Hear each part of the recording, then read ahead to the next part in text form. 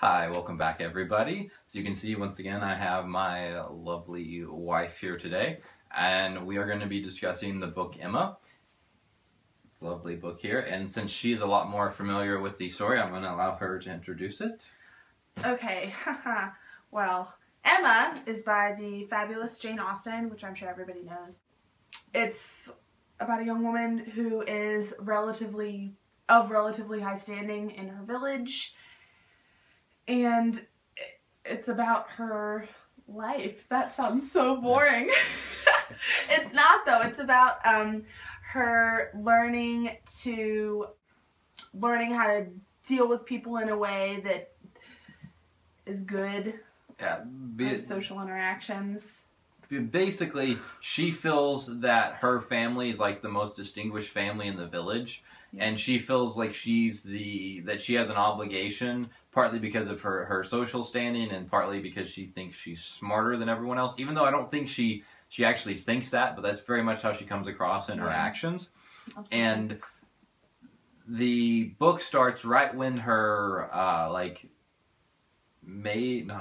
her governess. Yeah, her governess, who's several years older than her, has just gotten married, and Emma convinces herself that the reason she gets married, her governess gets married, is because of her doing. So then she basically sees it as her lot in life to set up the people in her life and get them, to make matches for them.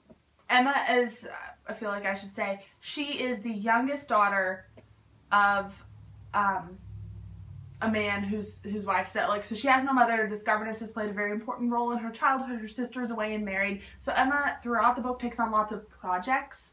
That's kind of like her MO, is she takes on all these projects. She's basically very rich and has nothing going on. So she gets bored and decides to mess with other people's lives. Basically. But she sees it as doing good for the community. And she has such a sphere of influence that she is, people like, oh, you feel that way. Oh, well then we should do this. So she has a lot of influence over what people do, but it's not always the best decision. She doesn't always use her power for the right reasons. In the book, there's kind of a larger cast of characters. But so there's Emma, and then there's her father, and then there's her governess, Miss Taylor, aka and Mrs. Weston. Yeah, and then Mr. Weston, obviously, and Harriet Smith, Mr. Knightley, Frank Churchill, Jane Fairfax, Miss Bates, and Mrs. Bates. Mm-hmm. Mr. Elton, Mrs. Elton. Yeah, Mrs. Elton's probably one of the most obnoxious characters. I wouldn't quite put her up there with Dolores Umbridge from the Harry Potter series, but she gives her the run for the money while you're listening to her talk. Which, if you've read the Harry Potter series, I hated Umbridge more than I hated Voldemort. Like, Voldemort could have won and taken over the world, and as long as he killed Umbridge, I would have felt there would have been enough justice for me to still like the series. The main storyline is that Emma decides to take on Harriet Smith. Harriet Smith, yes, thank you. And Harriet Smith is the natural-born daughter of someone that no one knows for sure. So she basically has no social standing. None. And she lives, and she's like a graduate of Mrs. Goddard's School for Young Girls. So she's grown up in this boarding school, and now she helps Mrs. Goddard in the boarding school. So she's very, as far as so this is Regency England, which is, this book was written in 1816. So it's, takes place current day. So 1816 is the time frame. So in that day and age, she has nothing. She has no money, family, no prospects, money. No family, So nothing. No family means she has no inheritance, right, which nothing. is basically why men married women for the most part. Yep. And Emma takes on Harriet Smith and basically decides she's going to make her into something. Yes. And Harriet's kind of an obnoxious character because she's very much a people pleaser. And I don't think she's obnoxious. Oh, yes, she is. No, I think she's... Because she's a people pleaser and not a very strong personality, when she gets with Emma, she goes along with whatever Emma says. And Emma obviously knows more than Harriet because unlike Harriet, she comes from a good family and lots of money and so on and so forth. And like when Emma and Harriet first start hanging out, Harriet is basically being pursued by a farmer, Mr. Martin. And Emma immediately decides that Harriet's too good for a farmer, even though she's not. I mean, the fact that anyone would be pursuing Harriet at this point is kind of a miracle. Technically. Yes. By societal standards. Right. And the fact she's a noxious pushover. That's not... She's very obliging, but I don't think that makes her... I don't think that makes her a pushover. I think that Harriet Smith is... Anytime anyone can talk you out of being in love with someone... I would like to point out that I think that Harriet needed more convincing about Mr. Martin. I think that Mr. Martin actually needed to pursue Harriet more in order to convince her. I don't think if you can be talked out of being in love with someone, then you're probably not that in love with them. But that's another Jane Austen novel for another time. That actually is another Jane Austen novel. It is. I don't doubt you at all. Emma actually, I think, in the long run, helped Harriet develop her own opinion by giving her more opportunities than she would have had before. Again, was Emma right? No, I don't think she was right in the way that she treated Harriet all along. But I do think that Emma was trying to do something nice in her own kind of convoluted way. And also in this story, kind of Emma's one main character and Harriet's kind of a main minor character, if that makes any sense. But the other major character outside of Emma, in my opinion, is Mr. Knightley. And to kind of explain Mr. Knightley, first of all, Emma's father, Mr. Woodhouse, thought Emma was the best thing since pantaloons, or I don't know. I don't even know if they had sliced bread in the early 1800s. No, I don't think they did. Sliced bread was in the 1940s, World War II. Yeah. So he basically didn't check Emma's obnoxious, borderline self-righteous. I would like to also point out her father is a hypochondriac. In the book, he's a hypochondriac and a little bit loopy. So Emma actually takes care of him. Like he's an invalid and he's a hypochondriac for sure, but he's also a little bit like mentally cuckoo. So I think that he's gotten senile. That's the word I'm looking for. Senile. I don't think senile because he can remember everything. I think he's just borderline fine. Senile. I think he's paranoid. Maybe so. Anything that I would almost a little bit of OCD.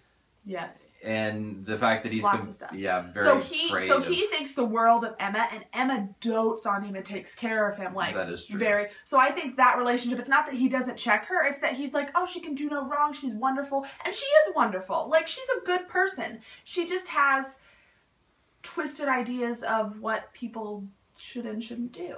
I think she's a good person. She's just a little meddlesome. Very meddlesome.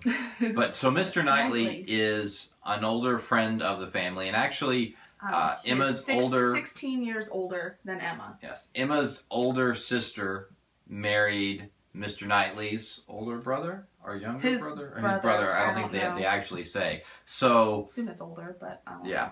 So they're very connected, and Mr. Knightley's one of the few people who can put up with Emma's dad for long periods of time. Mr. Knightley is like the one person who will actually disagree with Emma.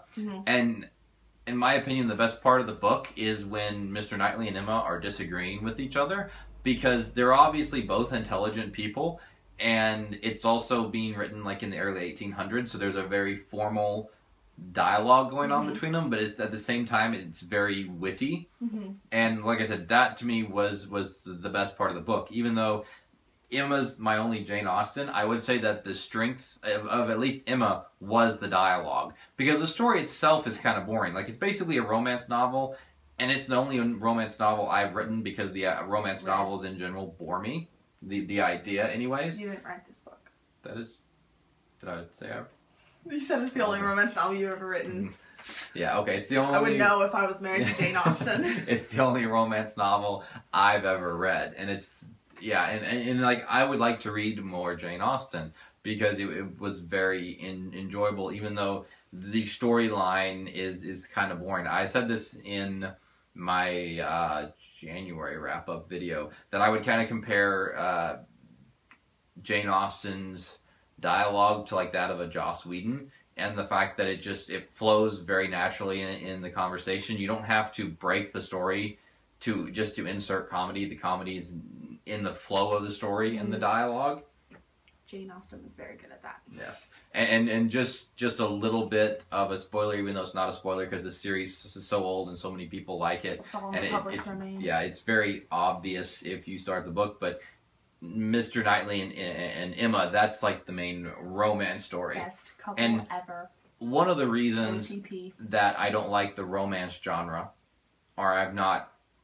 You aren't attracted to the romance genre because you've never really read any of it. That is true. But the romance genre, not only in books, but in films and stuff, almost any romance story that I've seen or read or been exposed to in the form of entertainment is crap, in my opinion. It's either completely unrealistic, or it's something where like I look at it and it's like, why the hell should I be happy for either of these people? They're obviously going to be divorced in 2 years. However, the romance between Mr. Knightley and Emma is a genius romance. Mr. Knightley as a character, I respect basically more than, I'm trying to think if there's any other like male leads in a romantic sense that I respect more than Mr. Knightley, even though he is a fictional character. I understand that. And a lot of people get hung up over the fact that he's older than Emma, but in that time period, that was not uncommon. It was very much the norm, actually. And I think that it was one of those where like Emma she was just so, and he was able to take who she was, and he loved her for who she was, but he also understood that she had flaws, and he was able to like help her in areas where she was weak, I think. And he was able to critique her without putting her down, or dissing her. He, like she said, he very much embraced who she was, but at the same time didn't put up with her crap. But it wasn't like, I'm the guy, you need to stop this because you're a dumb woman. It was very much... Because he also understood that she was trying to do good things and that she was a good person. Yeah. Like, he understood and respected her for who she was. He just also, you know, it's hard to see. He could see from other people's perspectives. Yeah. Whereas sometimes she struggled with that. But, and it's also one of the things that I liked about the story is that Knightley's motivations... 6:23. One of the things I really like about the story is Knightley's motivations seem very selfless, and the fact that he comes from a very old family too, and he's very rich, and as a guy, or as the male, he doesn't have to marry. He's set for life. He has the luxury of... Yeah, like, no one thinks anything of the fact that he's 35, 38, whatever, and not married. And he can basically do whatever he wants to do. Basically, there's no like benefit to him marrying Emma outside of the fact that he loves her. And that comes across in the story, because one of my favorite parts is there's this one scene where Emma and another one of the other characters, Frank Churchill, have been... Frank Churchill. Emma Woodhouse, Frank Churchill. Yeah, okay. Sorry. I'm horrible with names, but Frank Churchill and Emma are being kind of flirty with each other. And Mr. Knightley believes that Emma is very much attracted to Frank. And all of a sudden, something comes out about Frank that if Emma was hoping to end up with Frank, would very much crush her hopes. And Knightley finds out about it and is like miles away from Emma and basically drops what he's doing. Yeah, drops completely what he's doing and runs Emma simply to make sure that she's okay. Yeah, that she's okay. Yeah, that's what it is. That's completely his motivation. He's not there because he knows she's emotional turmoil and he thinks he can get laid. You know, he's not there because he thinks he has a shot at her fortune. It's just like, it's a completely selfless. Yeah, and it's 'cause he cares. His motivation is completely out of concern for her. Absolutely. Even though he doesn't think he has a shot at this point because he believes she's in love with Frank. And there's just, it was a very good romance, and the book itself was very funny. Well written. Yeah, very well Jane written. Austen. Like I said, I knew from what my wife had said, and that Jane Austen is famous enough that I knew she was going to be a good author. I didn't think that was going to be an issue, but she surpassed my expectations. So you would definitely read her again? Yes, I would. Yeah, I actually, I don't know when I'll read her again, but I will read another Jane Austen. That was the discussion on Emma. Like I said, I rated this book a 4 out of 5 stars. Thinking back, would you rate it probably 5 out of 5? 5 out of 5 stars, obviously. Every Jane Austen gets 5 out of 5 stars, and Emma is my favorite Jane Austen. Switches depending on what phase of life I'm going through, what it just does. Ask almost any Jane Austen fan, though, and they will tell you the same thing. But currently, Emma is my favorite. Tragically, it's probably because I empathize with Emma, and I get it, and I sometimes connect with her in ways that I wish that I didn't. But yes, Emma's my favorite Jane Austen currently, so 5 out of 5. Resounding. And Nightly is perfect, so yeah, again, so 5 out of 5. I think it's safe to say we would both strongly recommend anyone reading Emma. But yes.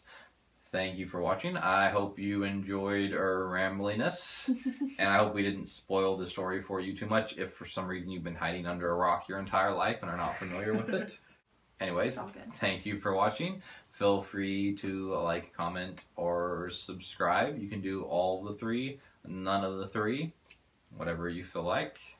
And we will, or I will see you next time. She may or may not be here. We'll see. It just kind of depends on how well she treats me the next few days. Bye.